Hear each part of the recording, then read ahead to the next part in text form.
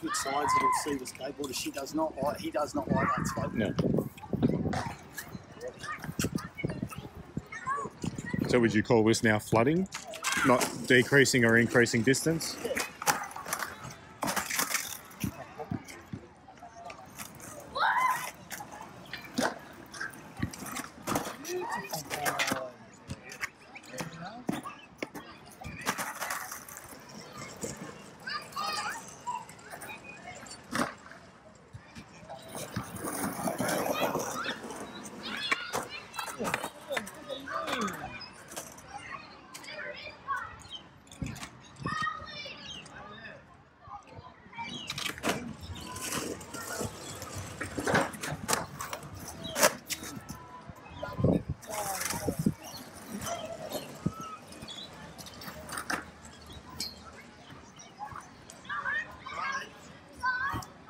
Just go over sort of to that plate, mate.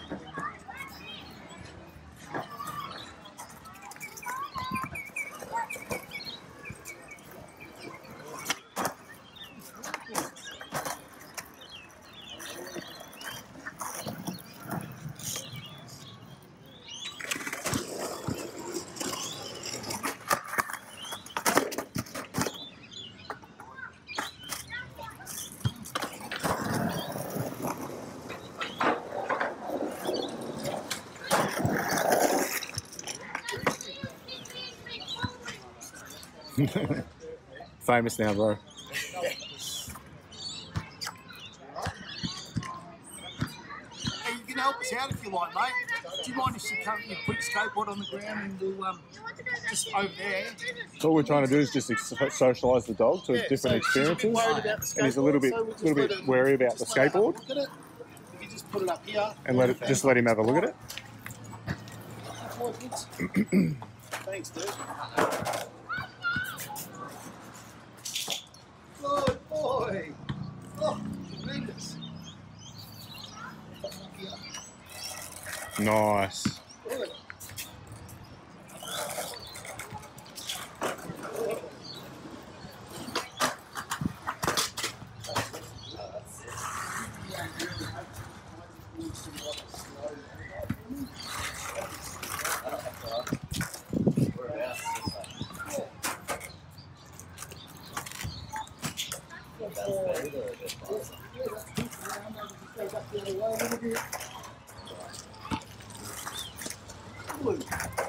Very nice.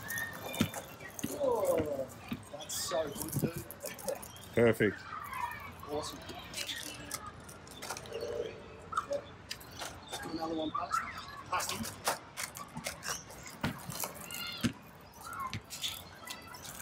That's perfect, mate. Thank you so much. Thanks heaps. Appreciate it. Absolutely. Good on you, man. How good's that? Nice little recovery. Yep. Nice little finish, buddy. You're cooked. We're done. Yeah. So you can ask me questions as we walk back to the car, bro. Well, I guess my first question, my biggest question is, how do you see that interaction with the skateboard? Well, how do you see it playing out from start to finish and the recovery? Sure. So it's never good. So for a working puppy, we ideally want to see a dog that never worries about anything. Sure. So I hate seeing that. But more important than every dog has something, every puppy has something that spooks it at some stage that it doesn't like, that it's a little slow on, right? And especially if you're trying to give it broad enough experiences. So more important than that is the recovery, right? But if you notice, I use that little 3-point sort of protection system for Boogs and just stuck him in the pocket. Yeah.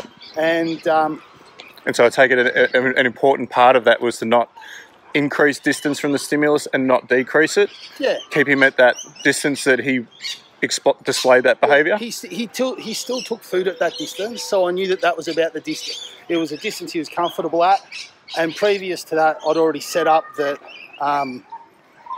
he was comfortable in that position. We've used it a number of times, yeah, and he knows that he stays still, and he can't flee. He's sort of in that safe pocket, so to speak, I guess. Yeah. And it allows me like It allows me to work him through things, and I think you could probably see, well, you know dogs, man, you could probably see as much as I could, like he got way more comfortable. Yeah. Just given that time to sit there and soak it in. Yeah. Right. And we saw that kid like come up with the skateboard, got closer to him when the kid come onto the grass, and he just stayed put and he processed it. And this is one of these things that people have problems with, is that, you know, we're taught that it's wrong to ever stress a puppy. Yeah, well, we can do it and not be a fucking idiot about it. Correct, yeah. Right? And so set up a few things like that, and you can get improvement. But if you start letting him run away from things like that, and it's an exposure where you can have a potentially where you can deal with it pretty safely, like I could there. Yeah. Because I had you there and I had me, right? Yeah. And you would have jumped in and stopped filming, right? Yeah. So if I can do it that way, why not? Yeah. He's got to learn to process things, right? And novelty is important. So then, yeah, of course, let's break that picture down. We've got the sound of the skateboard. We've got the sound of the skateboard. We've got the movement of the skateboard. We've got a person on the skateboard. Is it about approaching? Is it about going past? What is it? Who knows? And none of those questions we can answer. No. So what we do, grab the nearest kid that looked like he likes puppies. Yeah. Get little bugger to put his skateboard down, and he was a real nice, polite fella, right? Yeah, he was, right. He puts his skateboard down. What'd the dog do? Straight up onto the skateboard. Yeah. Dog's hearing the skateboard. We can't be on the wheel. And if we had had a problem, I would have just taught the dog to ride a skateboard this week, and we would have been past it. Yeah, right. Like 90% sure. So, yeah, and so then the dog gets on the skateboard, and the dog was real happy about it, and then you saw how close he came on the skateboard. And, of course, he was aware, I keep calling him she, but he was aware that that skateboard was there. It wasn't that the dog didn't know.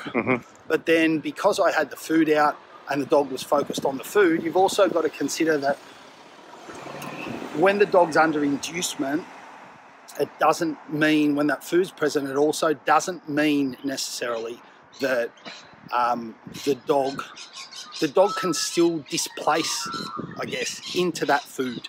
So the dog can still be very stressed, but desire the food more and cope by investing in that, in grabbing the food. So that's why I took the food away, right? And then we see the guy go past on the skateboard. And I think also too, you probably saw me do it with the other bikes and stuff. When the dog looks, we'll just start putting him away. But when the dog looks, we lose me there, pal. No, yeah, all right. That's all right. So when the dog looks at something new, he often gets clicked for it. And that's very important. And you've seen the way that, yeah, it's very important. So you've seen the way that that plays out there in the skateboard scenario, right? So when the dog gets clicked for looking at something new or novel, something that it's interested in, it very quickly starts to come to see novel things as having a potential to pay. Right. Which is then the seeking. If the dog is seeking novelty because it associates it with positive things, right, that fundamentally attacks anxiety. Right? Sure, yeah. Because anxiety is the fear of something unknown. Yeah. To a degree. I'm grossly simplifying there. There you go, big guy. So in a whole, I mean, that whole exposure session was probably around 8 to 11 minutes total. Yep. Good little exposure. Yep. If we saw Boogie go through that scenario with the skateboard, obviously becoming quite fearful, overcoming that through a little bit of flooding and maintaining of distance, and then that great exposure with that young bloke that helped us out. Yeah.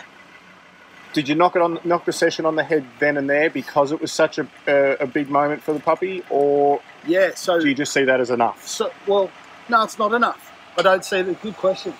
I don't see it as enough at all. I need to do more work around skateboards. And it just so happens I've got a bunch of mates at a skate park. But in that context, do you think that was enough for him? Yeah, it was, absolutely. Like, the dog had investigated the pieces of it. So it had already calmed down, as I said. It had already calmed down about the skateboard going past. Yeah. It had already, that was greatly reduced. The dog was willing to take food. The dog was willing to investigate the skateboard, and that kid going at a low level on the skateboard, what more are we going to get? Yeah. Like, how long do you push? Yeah. The dog's not getting fresher, right? It's a great place that it was happy. Yeah. Right? It's a great place to end it. But of course, it's not over. Yeah. There's more to go. Yeah, yeah. Yeah, that's now in the memory bank, right? So she seems good with bikes. I think it's the sound of the skateboard, and those guys were banging it off the rails and off stuff. the rails there. So that's good. But I've got buddies that hang at the skate park. There's a whole crew of guys there. So I'll just take them down and take it down there a little bit more. And all my dogs seem to get raced around that skate park in summer months. Yeah. So yeah, it was okay. We saw it's good for people to see. Not everything goes to plan. Yeah. Right, and all of these things, finding these things and overcoming these things has a cumulative effect. Very positive cumulative effect. Yeah. Right, and if you don't work to find these things, you don't really know your dog. Yeah. Yeah. So in relation, I mean, obviously we know the Boogie's from, you know, very sound working lines. Yeah. This obviously translates hugely to pet dog. That's exactly the same. Exactly the same. They may be working with a dog that doesn't have the same level of resilience, but a lot of modern training sort of champions never stress the dog. If you don't stress the dog, your dog will be weak as piss. Yeah. Right? But doing it without being a dick about it, right, and doing it with the dog's emotional state in mind. We've got a barometer, which is will he take food, right? We could watch his behaviour. He was calmer. I could feel him. I could feel his breathing slowed down. So when I'm holding him, so I'm paying attention to all of these things. He wasn't fixed on something. He was looking around, but it wasn't sort of hyper vigilant. Yeah. Yeah. And so all of these things are metrics that we can use to judge it. And it's just as important for a pet dog, man. I mean, he's going to bite bad motherfuckers for a living, hopefully, right? And so that dog needs to be a badass. Yeah. But if you want your pet dog to be a pet badass, right, then find the edges, work around them. Yeah. Right? If you don't expose your dog to something, you don't have a right to expect that your dog is going to handle it. Yeah. That's my take on it anyway. Yeah. Yeah. Well answered. Thanks, bud. All right, let's go get food. Cool. So, mate, before we head off, So we've just packed up from the skate park exposure, and you asked me something really interesting in the car, and you're like, let's film this shit. So here's my line of thinking, right? We all know the Boogies come from tremendous lines, potentially is heading into a career as a real confident little badass. Yeah, hope so. That exposure that we filmed with regard, well, that whole session. So we real quick recap. We went through the little traffic area with the kids on bikes and scooters, and there was lots of interaction there. Yeah. The dog came back to you on a click, no problem. Yeah. So just on that, so I've pre-established his click as. Like I've already conditioned the click or loaded the clicker. Loading's just a colloquial term for conditioning, right? Classically condition the click. And I'm not using it as a recall. It means that the reward is with me, right? So you come and take it. Yeah. That's why he would come back. And so, if to skip that forward to the last part of the stuff that you said before. So we got to that point. And I think what you were saying was, so he's got all these things set up, right? They pre-exist with him that allow me to do other things, right? And so then, if I remember, your question was about where we wound up with the skateboard and where I closed that distance and why I chose the distance that I chose. Yeah. How would other people go about picking that distance? Do you want to finish that off? Yeah, well, I guess to round off my question, it would be, what would be the steps, easiest way, what would be the steps that you would take or that you would advise someone to take with their puppy in this critical exposure period when exposing the puppy to a new stimulus? Cool. There's a ton of ways about it, but you want the experience to be positive, right? Ideally. And so I sort of touched earlier about the whole looking at things and the dog getting paid for it and whatever else. And there's a lot going on there. You could break down different things that I'm doing, but essentially that's what it is. And so you want the exposure to be positive, right? But you know what? The dog didn't like it. Good. So now we've got something that we need to deal with. Yeah. Sometimes it might not be appropriate to deal with something right away.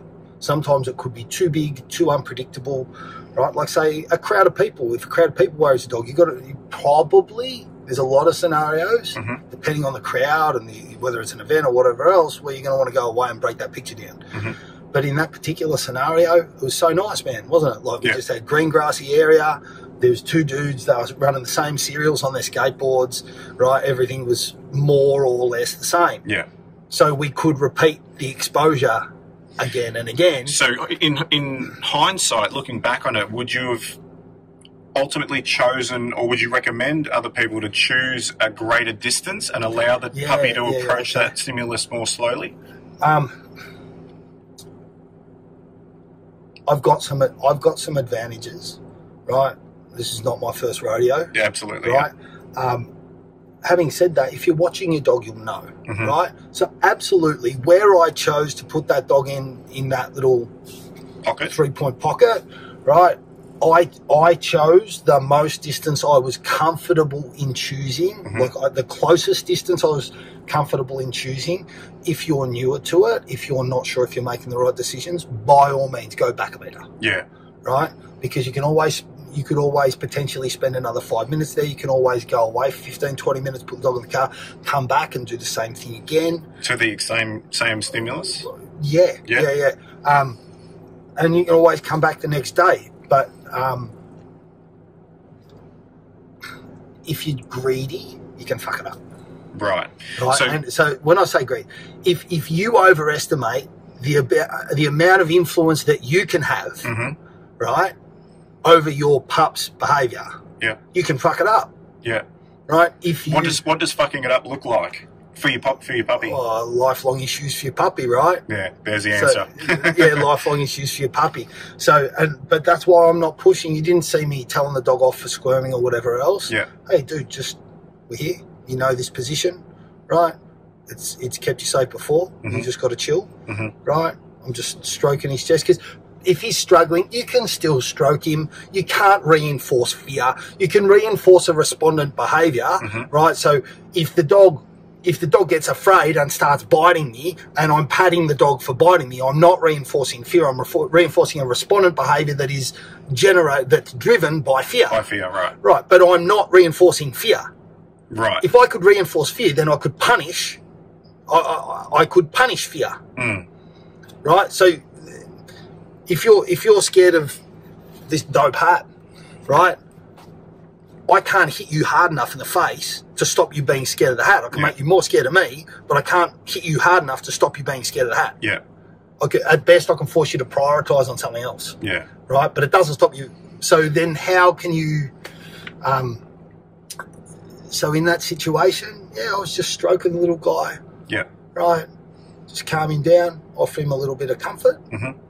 It's not going to hurt anything. I'm not reinforcing pulling. He's not getting anywhere for pulling. Yeah. Just calmly talk to him. So once a newbie with their great little puppy is going to choose an exposure, let's say like this, they're going to take their dog down. Start further back. Yep.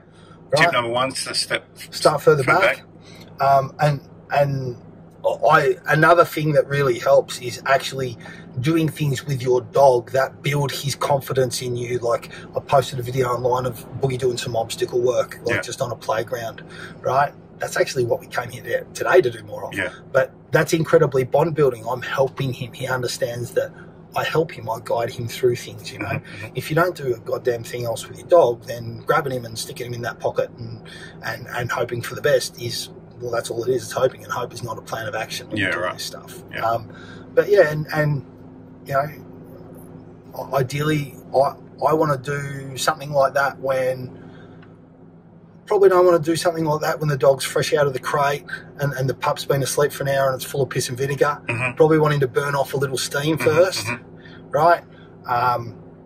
And you know, so he's a little more gassed. Yeah, he's got a little less energy to invest in expressing behaviour either way. Right, yeah. Right. And yeah, I think that those are useful tips, right? And don't rush. And that's one exposure, but you know, don't pick that as your first exposure. Pick some easy stuff, pick some bond building stuff where you can help your dog do some little obstacles and whatever else. Of course, if you're going to do that, make sure your dog's okay with being touched, right? You want the only new thing to the dog to be that stimulus. Yeah, right. The only new thing. Yeah. Everything else is well known. If it's not well known, get off your fucking ass and train it. Wise words. Thanks, brother. No worries. Let's get that food. Cheers.